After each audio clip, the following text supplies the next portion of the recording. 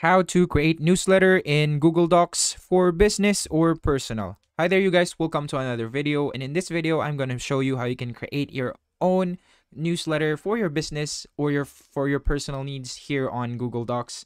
Google Docs is a convenient tool for creating various documents, including professional business or personal newsletters. And using Google Docs simply requires a computer with an internet connection, which allows you to access it from any location in the world, you guys, and without needing a specific desktop applications or files. So you can work with any computers. For example, if you left your computer behind and you're using another one, that's not going to be a problem. So obviously, step one is to create a free Google Docs account. To create one at the Google Docs website, it's easy. If you can just go ahead and type in google.com, and then you'll see tab right at the, you see like an icon which has dots, and then basically just click that and then browse down and then choose Google Docs right there and make an account. And of course, if you already have a Google account, it won't be a problem.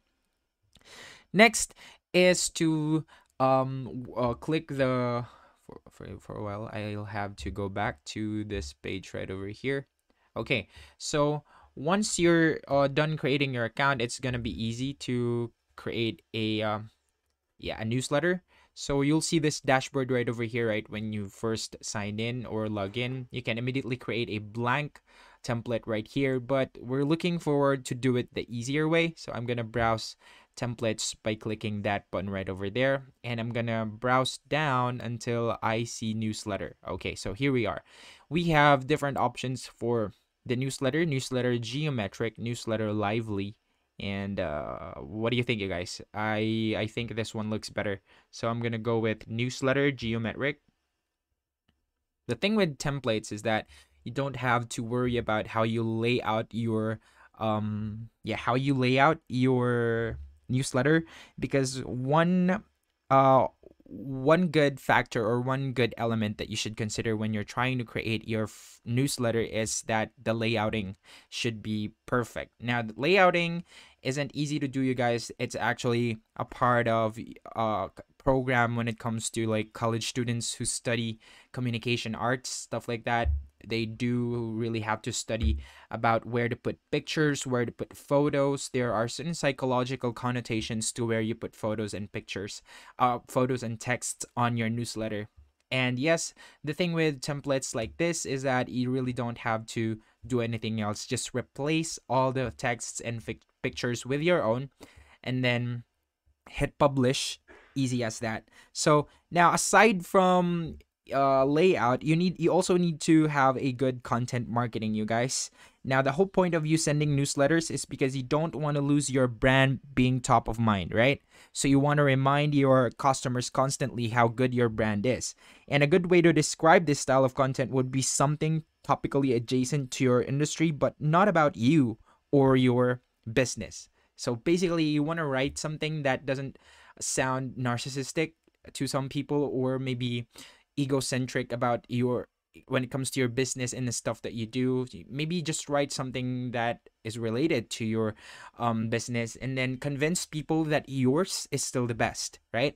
So now we are starting with a template, and the rest comes in. Okay, so I'm gonna type in my company name right over here. I'm gonna go with Black Parade. So I decided that I'll become a clothing brand to remind my buyers about the new product that I'm going to be releasing and how amazing they are. So okay, let's change this to new release, because that's what this newsletter is all about. New release. So the title would be, the date is also important. We can just put in 2022 right here. And for the photo, you can let's replace this. I want to replace it. Let's try. Okay, all image options. All right, this is where you actually edit the image, but I just wanted to hit backspace because I wanted to like change this one to my own photo.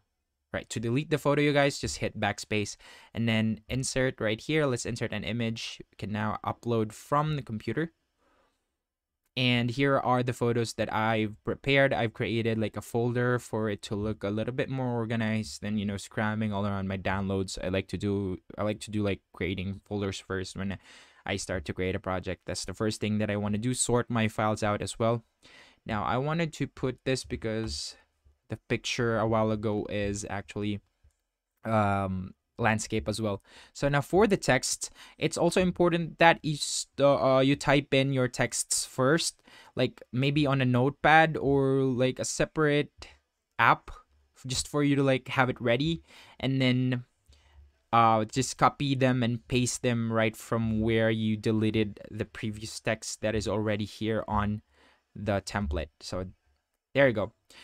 Easy as that, right? So basically, you don't have to spend much time on this platform. Now all you have to do is copy and paste them.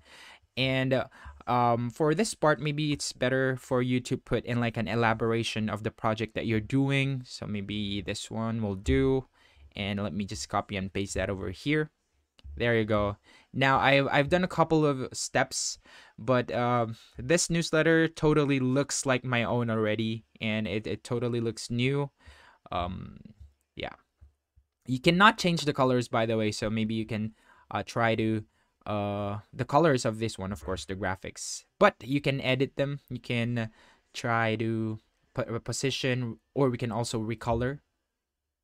Okay, if you want to, we can recolor them to any of these colors. There you go. Yes, you can change the color.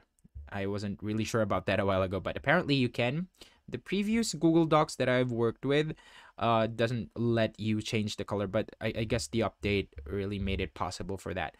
Now, different options. We can choose like the first header. I want to recolor this again because I think it looks a bit plain. And I want it to look darker just so it can match, you know, the picture right over here. And I think the color of this is too light. So to change color of text, it works just like on Google Docs. So you'll just have to double click a word or a line, and then basically just choose colors from the editing tab right over here, or the toolbar at the top. Now I want to choose like a dark color, like this dark magenta will do. There you go. And for the new release, I wanted to make it bold just so it'll attract more attention. And then this is how the newsletter looks like. You can basically work your way all the way down here.